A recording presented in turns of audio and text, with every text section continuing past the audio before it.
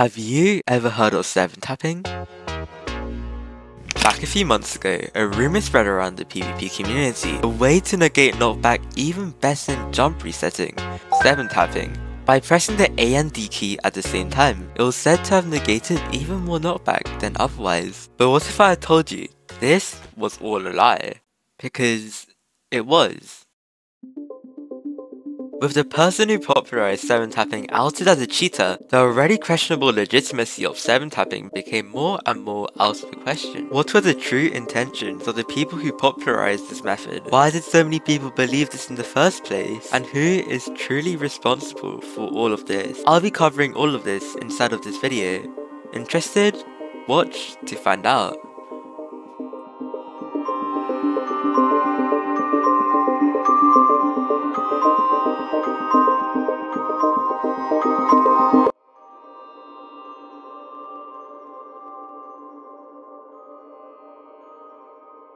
Let me first tell you the start of how this rumor affected the PvP community. Think back to May or June of 2023. Everyone was talking about jump resetting. Corrupton was a new big PvP YouTuber everyone was talking about, but most notably, literally everyone was trying to take as little KB possible. With the popularization of jump resetting came a new wave of PvPers wanting to one-up each other, and the way to do that at the time was to take as little KB as possible. So when a video came out on 7 tapping on Blight's channel, it took off.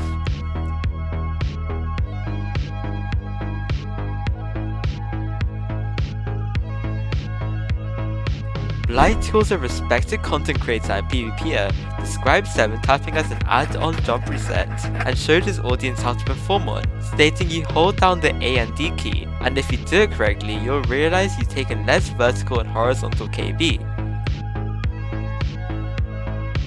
His audience and friends, such as Skeller Plays, which each buy into this, and as more PvPers endorse this video, 7 tapping became more and more known, starting the popularization of 7 tapping.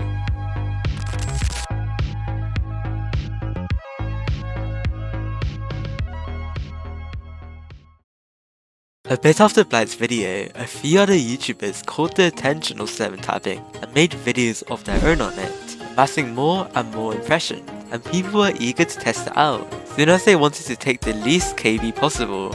However, in specific, the launch tutorial would include a subsection just about 7 tapping.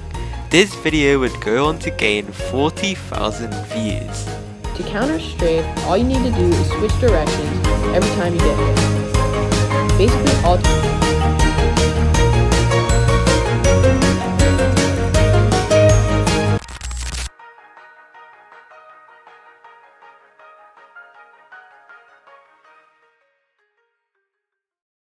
By now, you're probably asking yourself, if it were fake, why were so many people believing in it? This comes down to the placebo effect, and to explain this, let me tell you a quick story. During World War II, a medic called Henry ran out of painkillers, so he replaced the painkillers with a saline solution which would have no effect at all. However, he decided to tell the soldiers that it were painkiller, and to his surprise, it had the same effect. This is known as the placebo effect, where your brain is tricked into believing something which isn't true, because your brain was told that it was that thing. Now this concept applies to 7 tapping. Although 7 tapping had no effect on your KB, they ended up believing it worked, even though it did nothing whatsoever, leading to a divide in the community, with one side believing its effects, and another calling upon the placebo effect.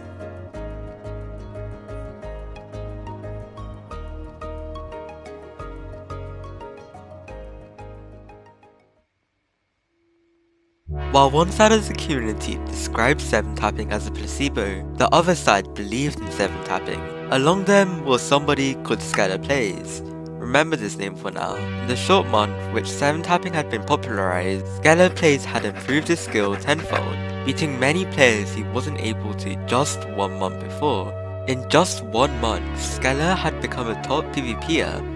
Why was this? Well, according to him, he used 7 tapping to beat out other players in the short amount of time which he did. Skeller would eventually be one of the main people promoting 7 tapping, and because of the shown effects, many people would believe it, creating an even bigger divide by the people who believed in it. and the people who didn't. And with an already ongoing race between 7 tapping and the people trying to disprove it, the truth would soon come out.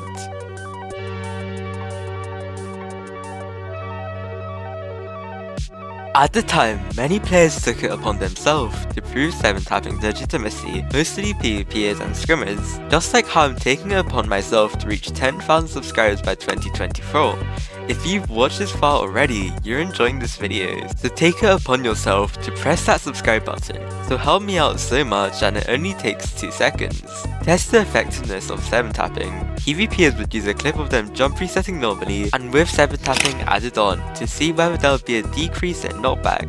However, there needed to be a way to bypass the placebo effect with enough testing, and by correctly measuring the results, rather than believing your own brain, you can bypass the placebo effect. And by watching back all the clips and using replay mode, they were able to accomplish that and found that 7 tapping was just a placebo after all.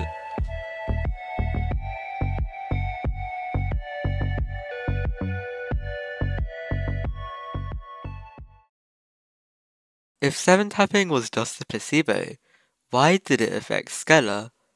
Well, after 7 tapping was disproven, people started to look into Skeller's claims about 7 tapping. Why was he the only person it affected? Why did he suddenly become better at PvP all at once?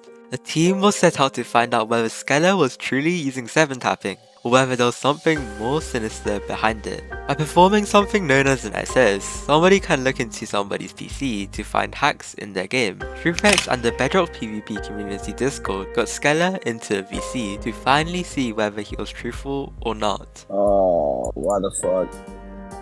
At you. Damn, blue screen share is so slow. So slow. Oh. Oh. Yo! On.